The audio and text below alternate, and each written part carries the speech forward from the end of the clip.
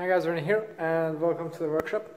Today I want to address a question that I got a couple of times already on my Strava accounts. And the question is, how do I ride so fast with relatively low power? And actually there's three main reasons for that. So the power output, my position and my equipment. I'm not really going to discuss the equipment here because, well, most of my videos are about that, and it's kind of obvious that with good equipment you're going to ride faster relative to yourself and the conditions. So let's just address the power. So if you look at my numbers, they don't seem to be very impressive or very high, but you have to take notice that I'm a very small and short person, and I'm very light as well.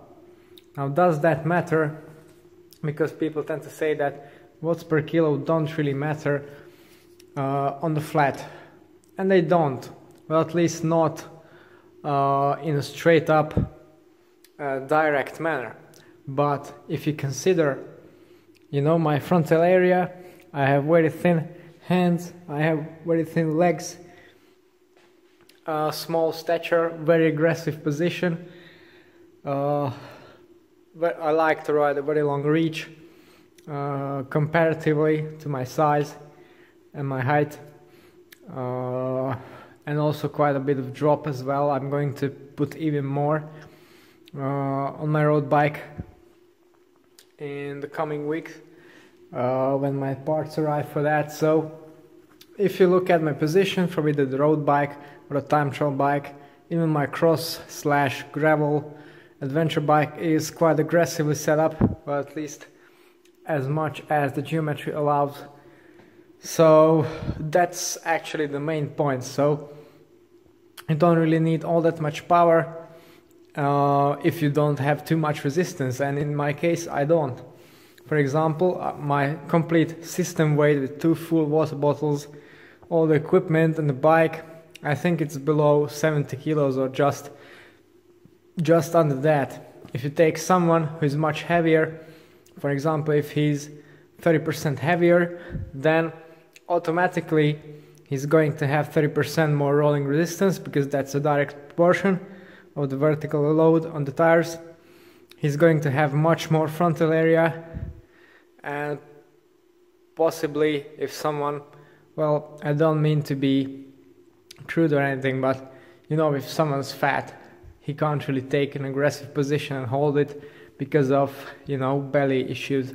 So yeah, that's the main thing. And then talking about the power numbers, well, they don't seem to be that high. But for example, just today, a normal training ride with a couple of intervals, 2.5 hours, normalized power, 250, not a lot. But if you look at my weight, that's more than 4 watts per kilo. Now, how many people are doing more than 4 watts per kilo for more than 2.5 hours? Not many. So yeah, people like to think that it's just the equipment, but the numbers are there. No bike goes fast without applying pressure over here.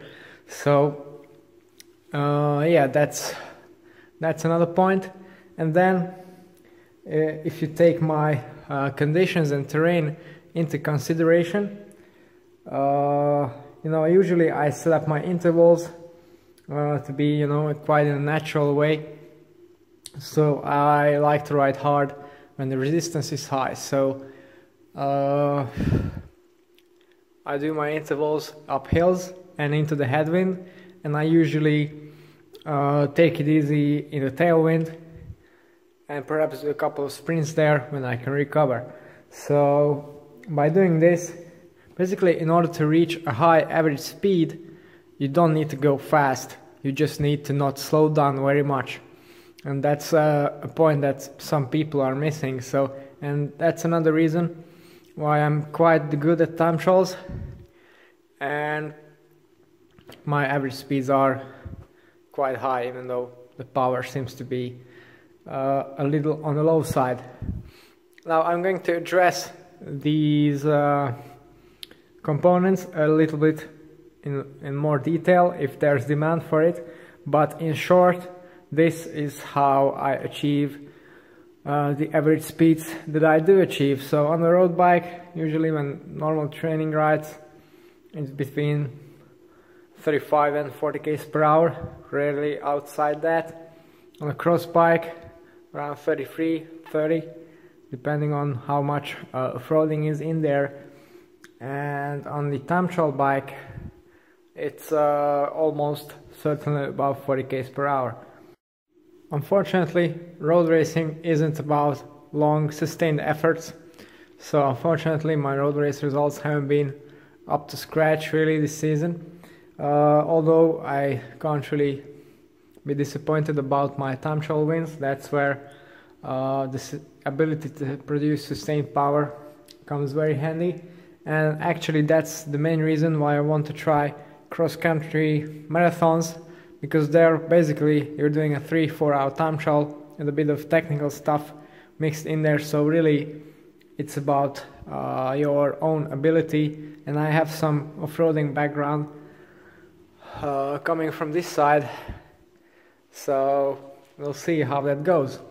Okay, if you want to know more about my bikes and how they are set up, plus the training, then don't forget to check out my Strava account and subscribe to the channel. It's all today. Thanks for watching and see you next time.